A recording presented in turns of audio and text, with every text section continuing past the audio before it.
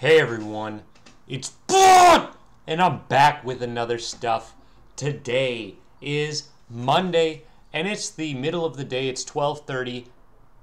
It's basically noon. I hope you guys are having a fantastic day. I am on my computer, guys. I got a brand new computer. I'm excited to share a bunch of stuff with you guys today and also cover a very potentially bearish story.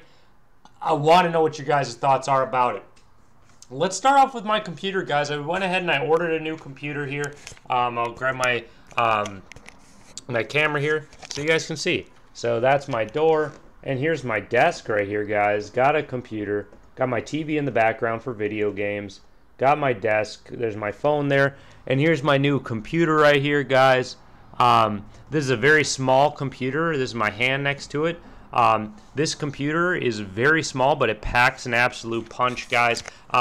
We are looking at i7. We're looking at a nice fat 256 solid state drive, guys, and it's pretty cool to have that stuff. So excited to get back on some videos here on my laptop. So I've moved my desk. This is completely new territory for me, guys, but I'm excited to talk today, guys. And we have an article to cover today, guys, because it might be potentially bearish. So I'm excited to talk to you guys about it today. And honestly, we might need some people to respond. We might need Cavell. We might need NFT Wonderful to go ahead and pop out and talk about this stuff, guys, because we need to cover everything, guys. So let's go ahead and hop straight away into the article.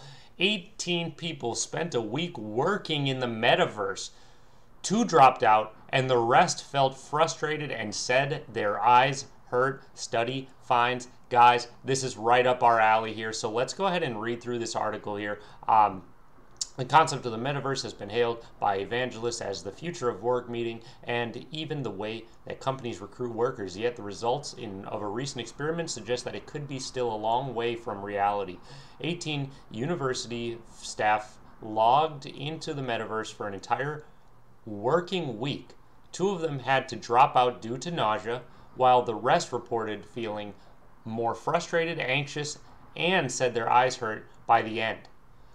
At the most basic, the metaverse, which has become better known since Facebook rebranded to Meta, is the physical version of the internet, where people interact with avatars, blah, blah, blah. For the experiment outlined in the paper titled, the researchers wanted to understand the effects of working in VR for extended periods and how it compared to work. Why did it just scroll like that? That's stupid. How it compared to work in the physical environment. They asked the volunteers, who were all either university staff or researchers, to spend an entire 5-day working week in recreated virtual reality. It amounted to 8 hours a day with a 45-minute lunch break. Afterwards, they spent the same time in a real-world work environment. Participants were given tasks to complete. 2 of the participants dropped out within hours, complaining of nausea, anxiety, and migraines, caused partly by the weight of the Oculus Quest, it says.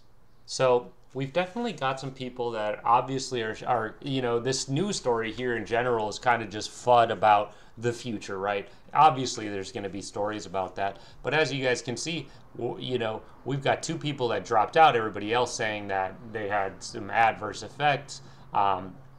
So I want to know what your guys' thoughts are. You know, does this bode bad for AR in the future? Or is AR going to be advanced enough that we can mitigate these problems and still have AR or VR or whatever it may be? I need to know what your guys' thoughts are. So let's continue on here. The remainder lasted the week, but reported some negative consequences compared to the physical work environment. Participants reported on average a 42% increase in their frustration levels and 48% increase in eye strain. They also reported feeling more anxious by almost a fifth and overall suffered a 20% drop in well-being. Oh, wow. So that's not good news for this, you know.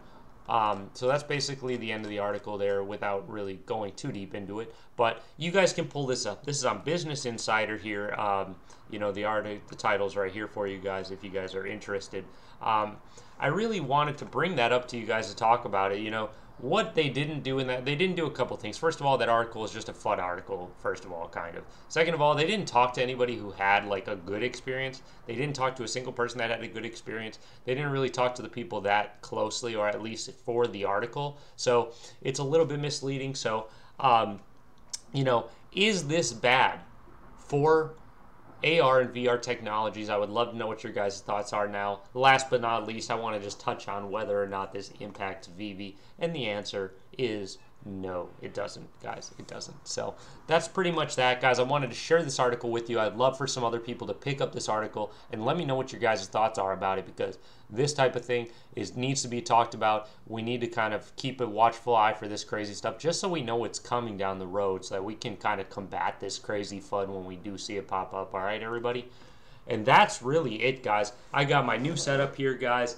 I would love to hear from you guys down below. What are your thoughts about it? How do you guys feel about the video quality? Drop a like, drop a sub, drop whatever you can, dude. Do whatever you can. And that's really all I have for you guys today. All right, everybody? I hope you guys have a fantastic day. I'll catch you guys later. Peace.